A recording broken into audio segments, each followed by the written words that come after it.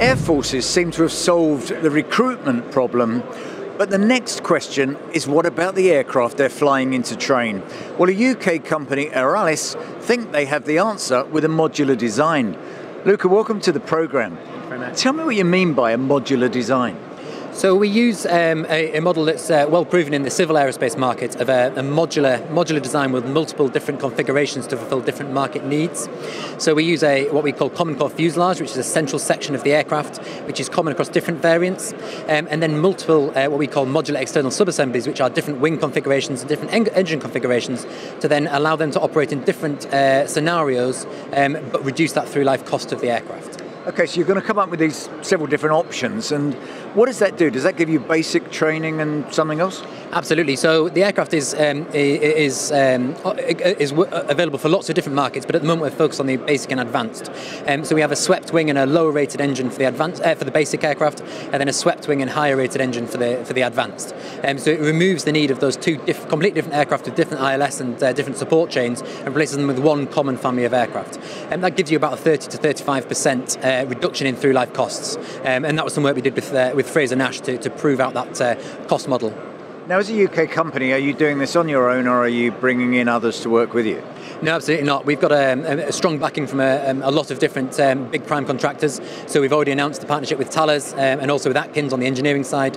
We have more announcements coming this week, including one with KBR, and then some more exciting companies coming along the line as well. Now, when we look around the F-35 and then we see Team Tempest selling the idea for the UK's new fighter, do you see yourselves having an involvement in those?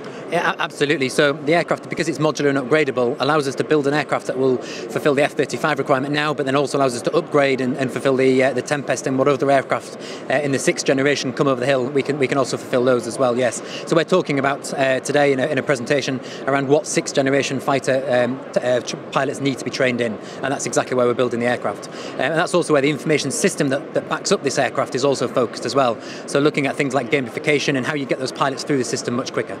Okay, when we turn that on again a bit further on, we look at the Hawk that's flying now and has been flying for some decades, I think. Do you see yourself as being a replacement there, and will you ever see the Red Arrows flying this? So Hawk is a fantastic aircraft, and actually we're modelling our approach is a lot like the Hawk. So the Hawk was designed, built and flown in only 2 years, which is a similar time frame to what we're looking at. It was also privately funded by Hawker Siddeley at the time, and then sold to the Royal Air Force.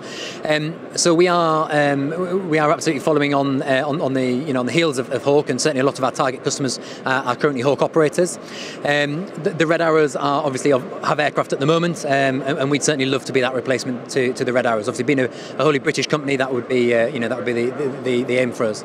Luca, thank you very much for your time. Thank you very much.